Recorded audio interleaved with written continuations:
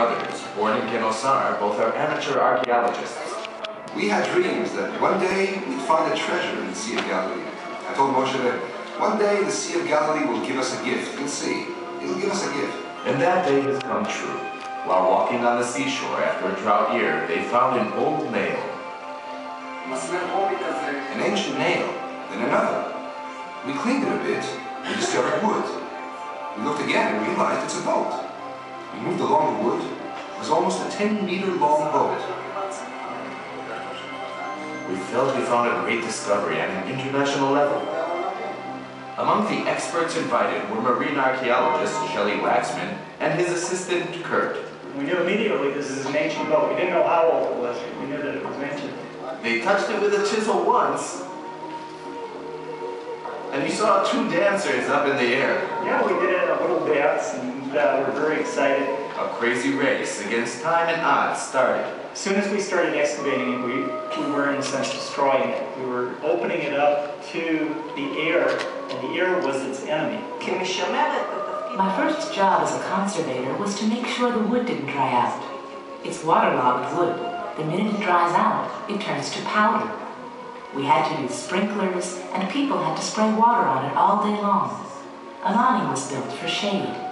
The digging around such an ancient and big object required special care. While we were digging, it became clear that we couldn't use tools near the wood. We had to use our bare hands. As the wood was so soft and spongy, our fingers just went right through it. Then it was time to decide how to move the boat. Experts from the port of Haifa arrived, engineers.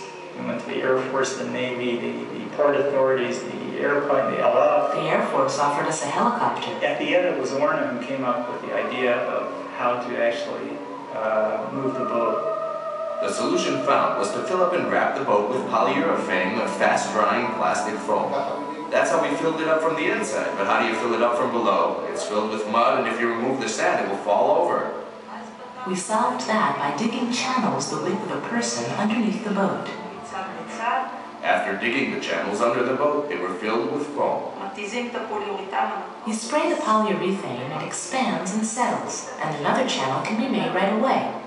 At the end, the entire boat was covered with polyurethane, and yet it was still not clear how to move it to dry land. The most logical thing to do was to simply sail it on the Sea of Galilee, and then lift it out with a crane and place it on land.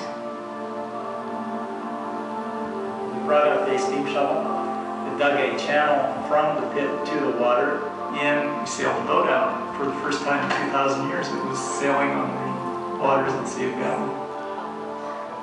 And then the boat slowly began to come up.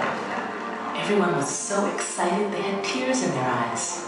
To sail in a 2,000-year-old boat is simply incredible.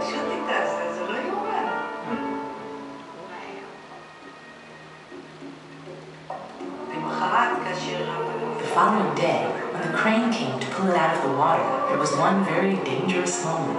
One wrong move, and it could just disintegrate. The crane lifted the boat and placed it on the shore, and then we could breathe again. We understood that we'd done the first step. We'd completed something.